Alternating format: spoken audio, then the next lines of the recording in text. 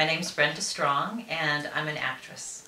For me, achievement wasn't so much something that was externally recognized, but something that was internally recognized. Like, I remember growing up and my parents never said to me, "You're beautiful." They would say, "That was really kind of you, what you did."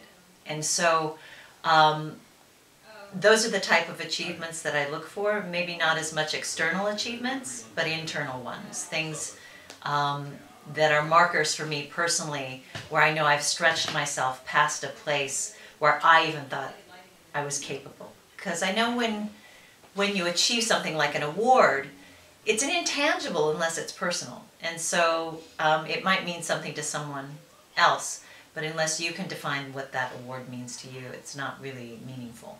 Well, I was the youngest of 6 kids growing up to my parents, who were both really unique individuals. My dad, in addition to being a college counselor and a horticulture specialist and farmer, he was also a composer.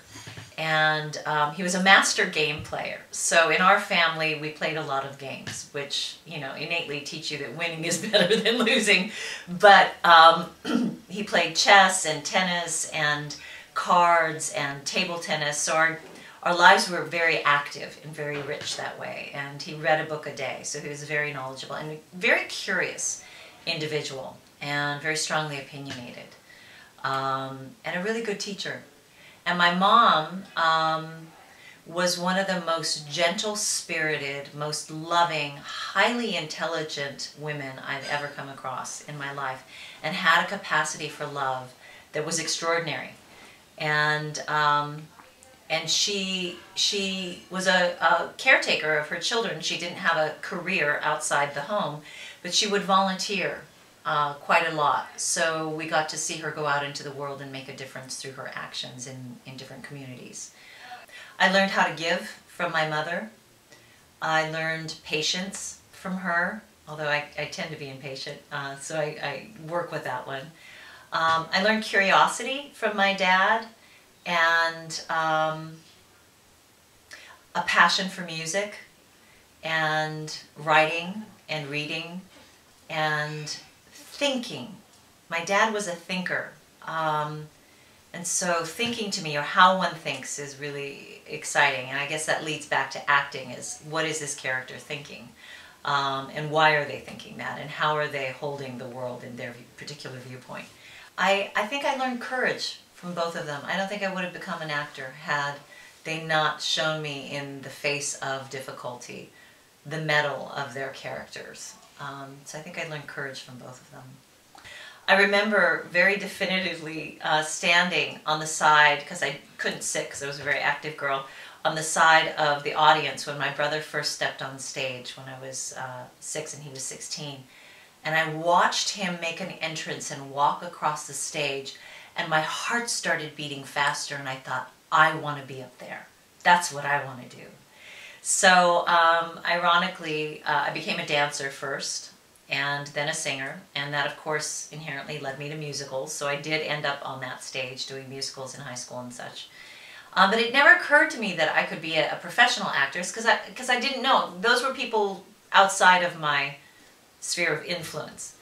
And it wasn't until the Oregon Shakespeare Company came through my high school, and I realized that, wait a minute, they're not kids. These are adults who are doing this for a living, that I thought it might be possible. And my father, being a college counselor, had seen me on stage, and he said, I think you have what it takes to do this. And I think you have, more importantly than what it takes, like the talent it takes, but he says, I think you can survive the business because of who you are. Because he wouldn't have let me do it if he didn't think I had enough mettle to my character to survive the journey.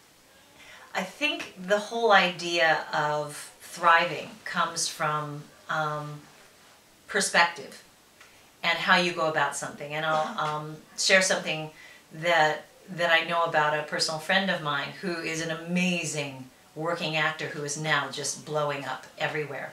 And his father was an actor who wanted to be a star. And he grew up with a man who was very, very bitter because that never realized.